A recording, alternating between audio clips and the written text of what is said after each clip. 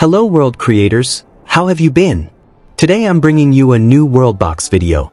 This time we'll talk about genes and the crazy things you can create with them. Let's get started. To edit genes, we use the gene editor.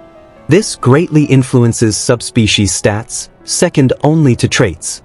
Genes have 3 states: golden, normal, and evil. All of this depends on the genes next to them. Normal genes are the genes we see in the gene pool: armor, offspring, health, lifespan, attack speed, management, and so on. Golden genes or synergized genes are normal genes when adjacent genes have the same color as them.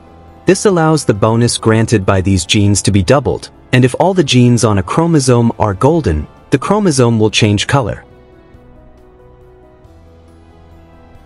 And harmful genes. These are the genes created when a mutagenic or mutation-amplifying gene is near a normal gene, having the gene's effect. Chromosomes are what allow us to edit the genes of a subspecies, and the number of chromosomes in the species depends on their size.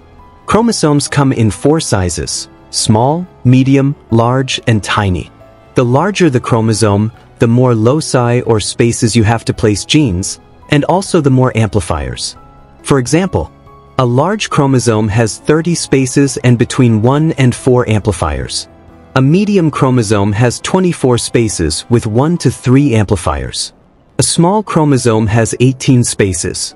And the tiny chromosome only has 12, perfect for insects and simple creatures. Now, how are genes organized on a chromosome? Each gene has 4 nodes: up, down, left, and right, and each has a color. Additionally, each gene has a unique DNA strand based on the date and time your world was created. This sequence determines the colors of the nodes, so if you want to modify it, you can even change the DNA of life in the world's save files. But beware, this is only for experts. Genes also influence the mutation rate.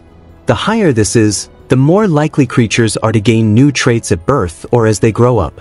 And when a subspecies splits from another, it inherits the chromosomes and can undergo random genetic mutations that completely change its stats and abilities. Therefore, the genetic editor is a super powerful tool that allows you to create totally unique creatures. You can make species that are ultra intelligent, super fast, have thousands of children, or even have eternal life, all depending on how you put together their genes. And that's all for today, world builders. If you're interested in a video explaining how to easily make golden genes or how to create perfect mutations, leave it in the comments. See you in the next video. Don't forget to like, subscribe, and activate the bell. Bye.